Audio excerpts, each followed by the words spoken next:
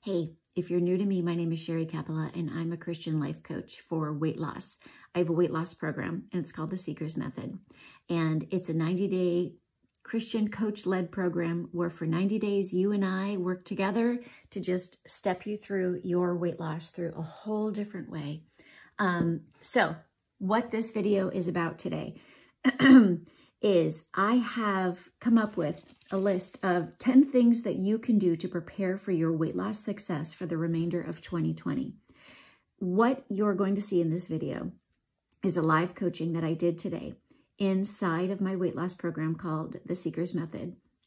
And this was the, every Sunday I do something called the Sunday Seeker Sesh, where I lead the seekers who are in the program through what is coming up this week, what they've been doing last week. I address their questions. I give them tips and tricks, because the reality is I'm 47 years old and I'm sitting here talking to you right now at a weight that I could not get to on my own when I was doing all the diets, all the exercises, and just prioritizing my life really according to the way that the world told me to do things for weight loss. And the minute I stopped doing it and I started leaning into God, the weight fell off. And so everything is laid out in the Seeker's Method. So this particular video is just a behind the scenes video where you can see what coaching with me is like. Again, it's called the Sunday Seeker Sesh. Now, when this video starts out, you're going to hear me rather talking a little bit about where we are in the journey, because in the Seeker's Method right now, we just ended the summer session of coaching. So since about like April or so, we've been doing 90 days of coaching so that these women could actually lose weight over the summer. I don't know about you, but for the majority of my dieting career, I couldn't lose weight over the summer because of s'mores and margaritas and wine and, all the things. But we just spent this summer together, going deeper, seeking God, and enjoying life and losing weight and stopping with all of the things. But we just ended today on the Seeker's Method. And so today in this Sunday Seeker Sesh that you're going to see, I cue it up by telling the women, okay, we don't start the Seeker session again until September 21st, because once you're in the Seeker's Method, you're in it. And I just keep walking you through it and helping you to go deeper and deeper so you can start to lose weight from the inside out. So what I did in this coaching today is I taught the women I shared with the women what to do between today when we stop the Seeker's Method, because they're used to having daily coaching with me, what we do between now and when we start again, because we start again on September 21st, and you're invited to enroll if you would like to be a seeker. If you would like to try out the Seeker's Method and see what it's like to just kind of be a seeker instead of a dieter, and what it's like to be led by a Christian life coach every single day of your weight loss journey, then I'm going to be doing something called the Seeker's Method Experience, and that starts on September 21st.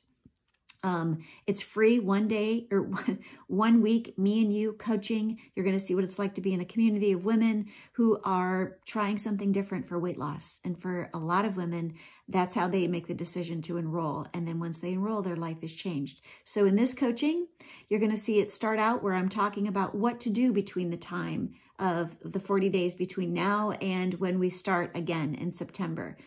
And then I'm going to dive into the 10 things. If you're interested in knowing about how to kind of recover 2020 and to start losing weight so that you can just be who you want to be physically and spiritually and emotionally for Christmas, and how to get rid of all of the cravings so that, on Halloween, you don't eat all your kids' candy, or Thanksgiving, you don't just fill up on pie and end up in bigger pants like I did, or that you can just stop conforming to the patterns of this world and let your mind be renewed so that you can finally transform your body.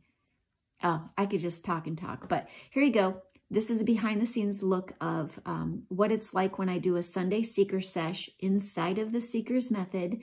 And it's a sneak peek of what it's like to be led by a Christian life coach to your weight loss success. See these 40 days right now as a huge opportunity for you to really get ahead. Let this be a time of, I love this, God gave this to me earlier this week.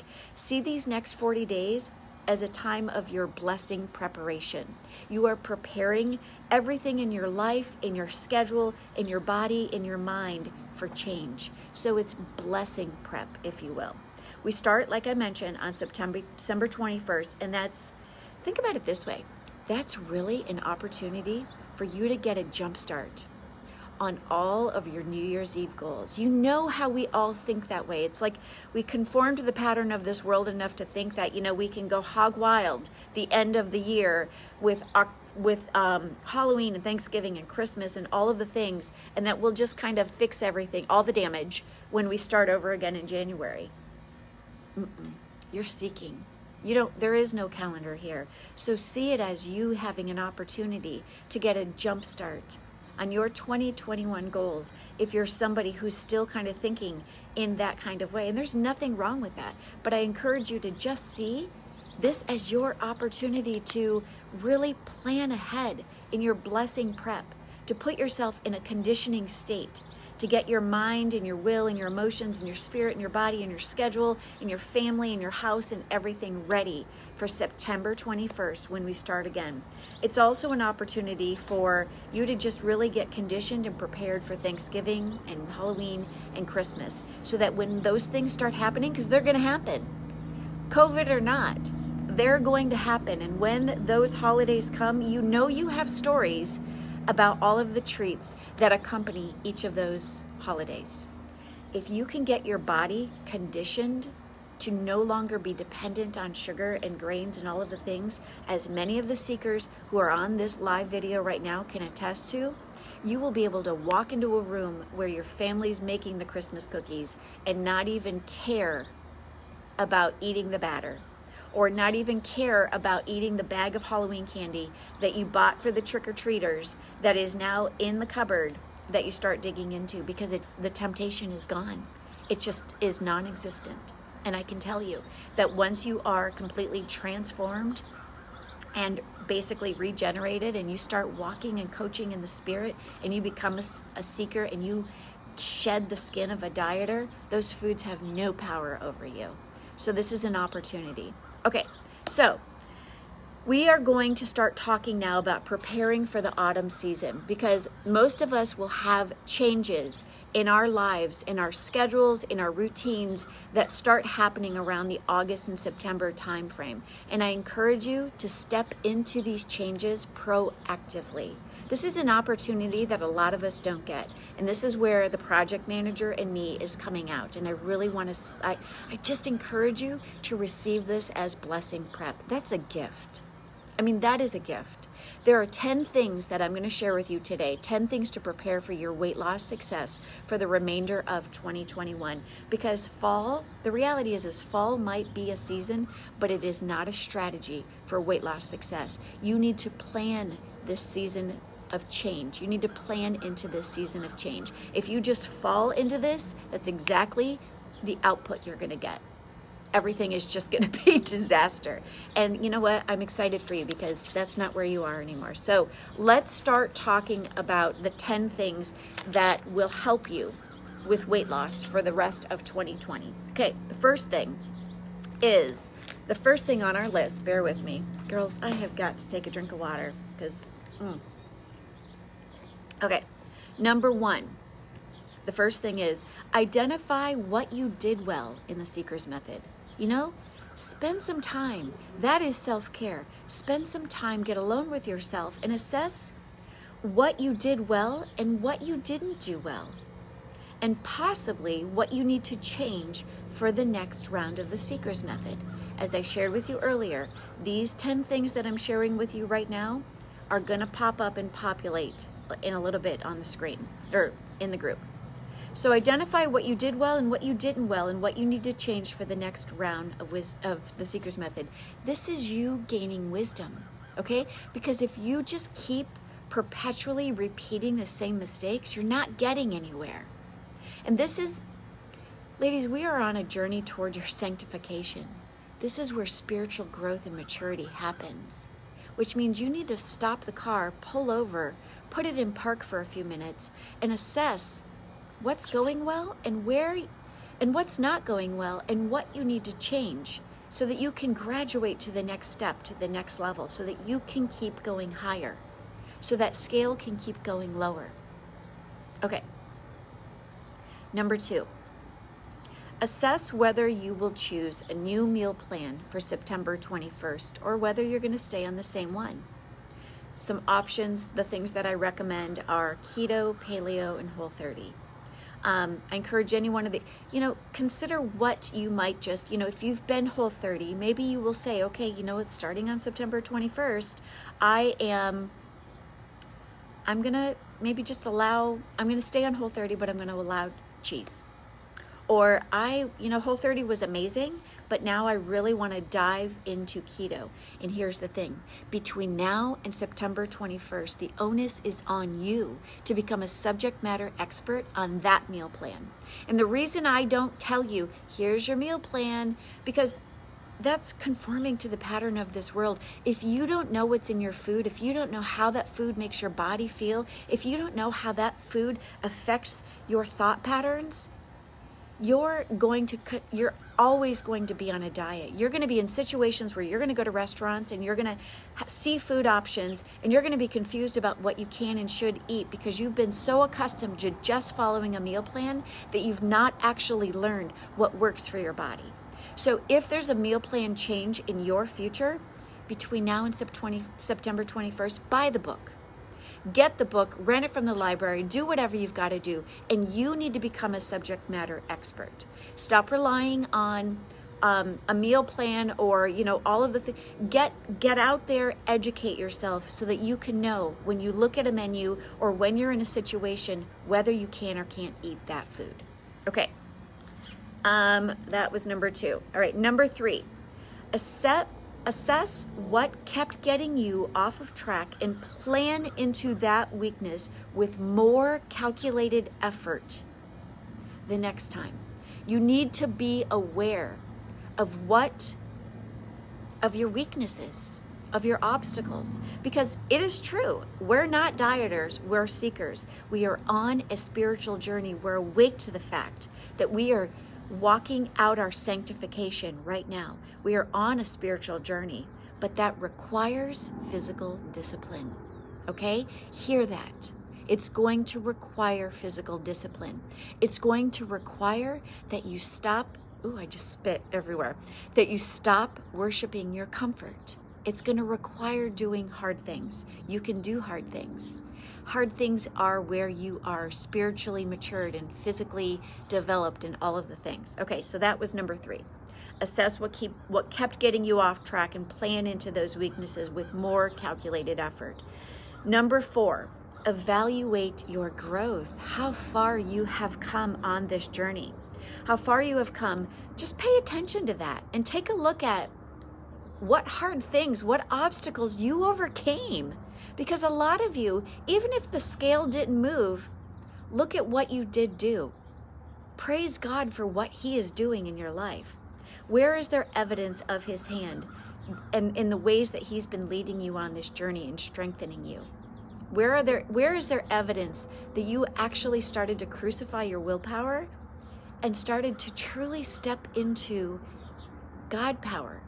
Where is there evidence that you stopped leading in your head knowledge and you started leading in your heart faith? Because for some of you, that transfer happened. Because for a lot of us, our faith is just in our head. It's just in our intellect. But some of you, something clicked and you started to lead in your heart. And when you lead in your heart, in your faith, you go deeper with God. You start activating trust. And that's the difference maker right there. Okay, number 5. Where on this Seeker's Method journey, where did you notice diet habits still being present? Were you not able to release your dieter's mentality? Take a look back on this journey. Where were you dieting? Where were those dieting mindsets still prevalent? Did you have a hard time getting rid of the scale? Did you weigh yourself, and how did that affect you? Did you find yourself needing vices? Did you find yourself more focused on how you felt after weighing yourself or how you looked in the mirror than you were focused on seeking God. Just evaluate where you might have noticed dieting habits, because that is you still leading with your intellect. So just pay attention to that. Spend some time, invest in that. Like I said, that is self-care. That is you taking a look at and grading yourself based on how well you're doing and where you need to make modifications. Okay, number 6. Okay, number 6. Spend time looking at your failures. You know, these are your failures. These are just the things that you wish you would have done differently or that you would have done better. Spend time looking in those areas and ask yourself, like legit, put your butt in a seat with a notebook and assess what's going on there. How can you change it? Ask yourself these questions. What's going on with me? How can I change these things? Because here's the truth. You know the answers. I know this because a lot of you are my personal coaches or my personal coaching clients. And when I ask you these hard questions, you come up with the answers. The answers are already inside of you. You're just not getting alone and asking.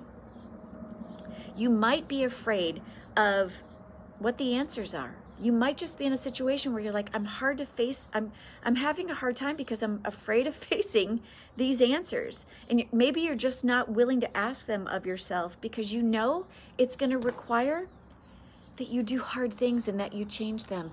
I encourage you, take a look at today's scripture, 1 Corinthians 2:5. Today's scripture, what is today's scripture? This is what today's scripture says. 1 Corinthians 2:5 says, this is Paul speaking. He said, I did this so you would not trust in human wisdom. Ask yourself this, are you trusting in human wisdom? Because that is you trusting your flesh, not God. And I know this because I lived this. I lived this for so long, and I wore the fat pants to prove it. I started facing and worshiping my comfort. I started believing my excuses instead of seeing what I could do when I saw my excuses as reasons to step out and to shake off the world. Okay, I'm already getting off on a tangent. Number 7, identify this forthcoming season's obstacles and assess when, where, and how on your daily and weekly schedule that you will shop and prep for this new schedule. Because like I said, for a lot of us, when we switch into fall, when we go into autumn, our schedules are changing. You know, your availability, the way that you approach things, the volume in your life is changing. It's either going up or it's going down. Maybe it's not changing at all. But the reality is in fall, there's change in how you're doing everything. Assess when, where, and how you will fold shopping and prepping your food in this next new season, especially being mindful of, you know, how we have to shop now in the world. A lot of us have to do all the different things with the shopping. You know what they are. Okay, number 8, determine your priorities. This is huge. So many of my clients, myself, I'm not excluded from this. Determine your priorities and pay attention to this. The key is not to prioritize what is on your schedule, but instead to schedule your priorities. If weight loss is your priority, stop letting life just happen to you. Assess your daily priorities. That's why I have you write out your goals every day. I don't have you do this so that you're conflicted between, you know, what are you doing seeking and what are you doing with your goals. I have you do this because I need you to be mindful of the fact that, yeah, you're a human. You have physical things that you need to do every day so that you can act out the things that God wants you to do in the flesh. And all of them support what is going on in the spirit. And you leverage the power of the Spirit to master your flesh so that you can be obedient to the hard things that you don't want to do. So every day I need you to just really pay attention to what are my priorities. If I'm being obedient to my food today, it matters, because what I do today affects the outcome of this week, and the outcome of this week affects the outcome of this month, and this month affects the outcome of this year. And all of this comes together cumulatively, because that's where your weight loss happens. Every day builds upon itself. So what I need you to do is assess what your priorities are and put those on your schedule. Don't just be a victim to your schedule. Well, I'm too busy, and the kids, and I wake up at this time, and the kids are already up, and they're making pancakes, and they're doing the things, and then when I walk in the kitchen, I'm frustrated, and then I eat the pancakes. I encourage you to just pay attention. What are your priorities? And to schedule those. Because when you are priority focused and God is on that list, life change happens. Life changes and change happens. But you need to position yourself for success. And you do that by, in your physical, in your body, planning your priorities. Okay. That was number 8. There's some things I want to say about number 8 before we go on to number 9. Okay, I want to talk a little bit about your priorities, especially as it relates to the things that we do here in the Seekers Method. What are your priorities? I encourage you. This is the number one thing I see slipping, especially in summer. So this is why I want to talk about it as you start moving into autumn. Prioritize your morning and your evening routines. Okay, I mean, this is a physical discipline that even in the summer, I'm so thankful that I still do. I mean, it's just autopilot now. Your morning and your evening routines matter, okay? So every night, if you know you're getting up in the morning and you're gonna be getting up early, and it's gonna be hard, set your alarm clock. Go to bed a little bit earlier. Get your coffee ready, get whatever, for me, I set the breakfast table for the children. Like, it's just one of those things that when I wake up in the morning, it's a gift to me. That's my self-care. So every night I make the coffee, I prep my waters, I make sure that, for me, the kitchen is clean. I make sure that if I wanna be asleep by 9:30, 8:45, I start prepping the kitchen, I start doing all the things I need to do. At 9 o'clock, I'm in the bathroom, I'm washing my face, I'm doing my evening routine. I'm in bed, I'm reading some things, I'm calming down. I wake up in the morning, it's hard, and I just pray, God, in the morning it's gonna be hard for me to wake up. Please give me the strength to wake up. And there's a difference maker when you invite him in to all the things. He wants to be included in all the things. Okay, so what I'm talking about here is prioritize your morning and your evening routines. I even go so far, you've seen this in the Seekers Method, I prep my Bible study. I want nothing to get in the way. There are days where it doesn't go as planned, but I prep it. The other thing I would encourage you to, by way of us talking about priorities, is I encourage you to just pay attention to your bedtime schedule. Modify and prioritize your sleep. Your sleep elicits a hormonal response. And from that, it is a contributing variable to your weight loss success. It's just a matter of fact. If you're not getting enough sleep, you're going to be weak around food. It is all interconnected.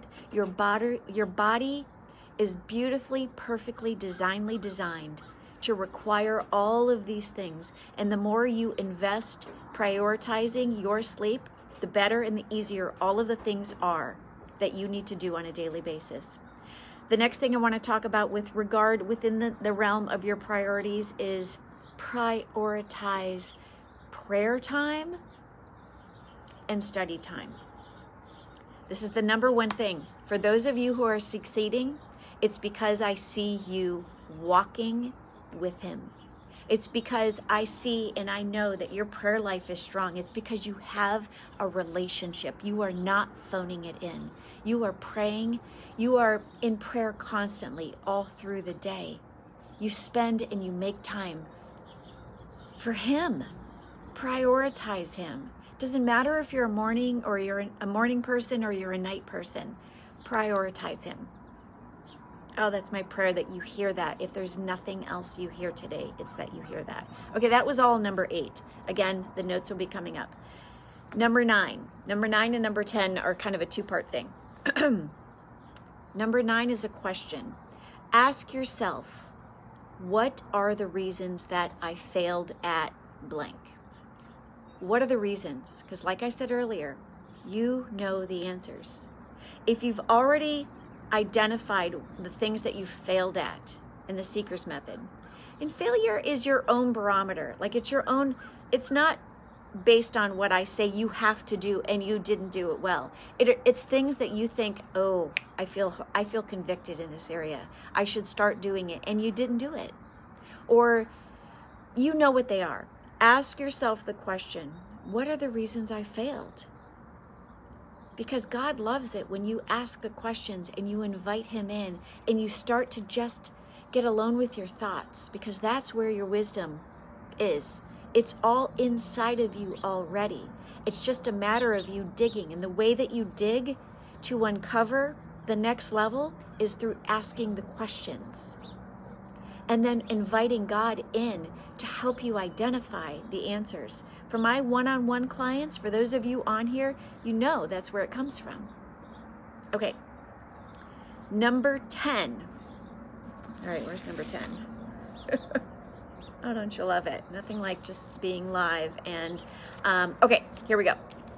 So number 9 was ask yourself, what are the reasons that I failed? Number 10, then ask yourself, is it true? Because a lot of times our natural reaction to asking ourselves why we failed is we like to come up with excuses. So ask yourself, is this true? Is this just an excuse? And then spend some time, pray about it and journal about it. Because that's where your wisdom is. That's where your growth is. That's the next level that God wants to take you through. So as we wrap up this last Seeker Sesh of the summer season, I want to invite you and encourage you over these next 40 days to join me in just reading through the book of Romans. You know, go at your own pace and to just see how you can make these scriptures come alive even in weight loss. Find how you can make it relate to your weight loss journey, because God has something there for you and he wants you to just go deeper with him. But you need to practice it. You need to just get in the word on your own and to just, you know, see how you can make the scripture come alive and to deepen this walk on your own without a Christian life coach guiding and, you know, feeding you all of this stuff every day. Go deeper with God, just the two of you. And you're just going to be blown away if you actually invite him in and do all of these things that I'm just encouraging you to do. So that's really everything I have for you today. I want to go back into some of the questions that I see here, so bear with me a second. All right, so let's see. Becky says, look at your mindset shift. I love it. 1 Corinthians 2:5. Thank you for posting that for me, Becky. You are always so good. Set your mind on the things above with your schedules. It really does help to write the goals daily. It really does. It really does. And for some of you in the thinner circle, I would encourage you, review what your values are and align every single day in accordance to those values. It's a difference maker. I only know it because I've started doing that and it's changing me. Martha says, leverage the power of the Spirit to stay on your God mission. Let nothing derail you. Yes, let nothing derail you. It is so easy to be convinced that what you're doing in the physical matters more than what is going on in the spirit. And Martha is so right. Let nothing derail you. Let nothing derail you. Penny says, keep going. God is the difference maker. Absolutely. He is. We all know this. We just need to be in a community and have the encouragement and be reminded. And so many of us, so many of you on this live right now are seeing the physical manifestation of what is changing on the inside. Changing yourself from the inside out is where it all is, where it all begins. Becky says, sleep is a huge key for me. Becky, you are so right. Think about your camping trip and what happened after. Yeah, all of us, you know that. You know when you're sleepy, how you react to temptation, how you might be weak in all of the things. It weakens our flesh. Bobby says, Romans is the book I'm studying. And yay! That is so good. Oh, you know, Bobby, I should tell you, earlier this week, like massive revelations from the book of Romans came to me. And it was funny because as I saw, I think in the Seeker's Method, it was one morning where the scripture was Romans. I like heard the internal dialogue. You know how you get your own internal dialogue thing going on? I heard myself say, well, I remember saying, oh boy, if I'm going into the book of Romans, I'm not coming out. And it's true. I've been there all week. So I just encourage you, keep going. You know, Bobby, as you're doing that study with your women's Bible study, as you're studying the book of Romans, just even in weight loss it, you know, go to those scriptures and ask God, you know, what is this? What are you teaching me here about my weight loss journey? I just love how God uses our weight loss journey to help us see physical evidence of what he really wants us to know as he spiritually matures us. And I love that because there's not a lot of other areas where these things really have an opportunity to take shape, you know, if you really think about it. I mean, I could digress. I'm going to keep going. Ooh, you guys, I have a bird phobia. I don't know what it is. And so doing a live video outside is always entertaining for me. I started reading Romans. Perfect timing, Becky. Becky and Bobby both. I love that. Penny loves Romans too. Penny says, I love the Thinner Circle. Yes. Powerful. Love that community of women. I do too. I'm so thankful. I loved doing our fast together. If you want to go deeper, sign up. Yeah, a lot of you have received a personal invitation to the Thinner Circle. If you're struggling in any capacity, and you know, and it's not even just about the struggle, it's just about needing that community to go deeper so that you have the accountability just with the small things. If you need reminders, and girls in the Thinner Circle, all I can say is the revelation that I received this week changed my life again. Like I'm so in awe of God. So ladies, I've rambled enough here today. So that is the end of the Sunday Seeker Sesh for the summer season. I love you. It's been amazing to be in this together. I don't usually like doing it in the summer because everybody gets so busy that they have a hard time following it. But I don't know, you guys just, maybe it was COVID or whatever it was. Some of you were just ready to go deeper. And you did. And I just thank you so much for just staying with me during the summer and through COVID and all of the things. I prayed over each of your beautiful names this morning as I tagged each one of you. I encourage you, don't see these next 40 days as you flailing and struggling. See it as an opportunity for your blessing prep, okay? See this as blessing prep. Start preparing your life for the forthcoming blessing. Remember, it's just like I always say, God isn't going to do for you what he has equipped you to do. This is your season of equipping yourself. Prepare yourself for this blessing. It is here. He wants to bless you, but he needs you to stop approaching some of these things in your head knowledge, and instead he wants you to go deeper and to trust him and to activate your faith coming right from your heart knowledge, your faith knowledge, and your knower. Not by what you're distracted by on this world. All right, I love you all. Bye, ladies.